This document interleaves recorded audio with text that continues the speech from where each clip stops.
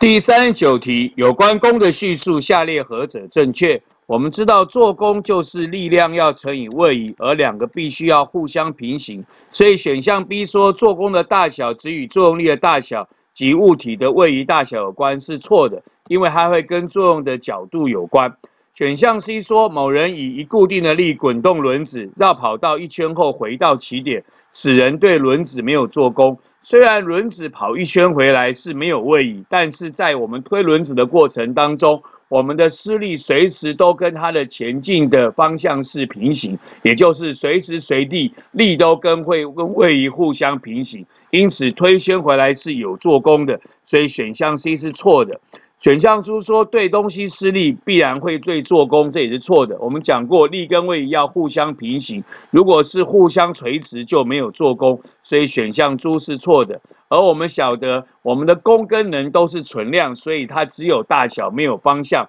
所以选项 A 是对的。因此第39题问我们说，有关功的叙述，下列何者正确？我们答案选的是 A， 功没有方向性。